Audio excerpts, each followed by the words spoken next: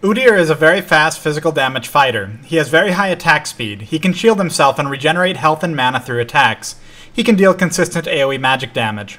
He can speed himself up and briefly stun enemies with his attacks. This stun cannot be applied against the same target for several seconds, but can be applied to new targets at will. His on-demand stun is exceptionally strong against channeled abilities.